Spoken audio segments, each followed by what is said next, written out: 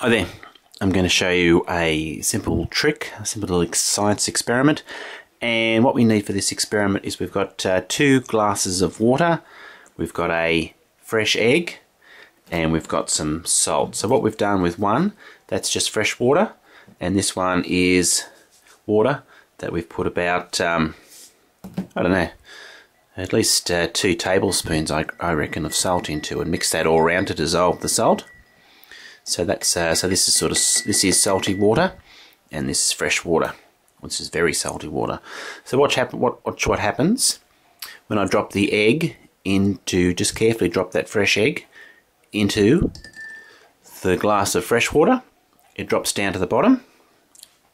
So carefully fish that out.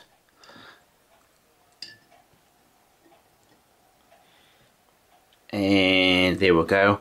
We'll drop that same egg into the glass of salty water, and what happens? Look at that one, it floats to the surface. Yep. Yeah, there we go.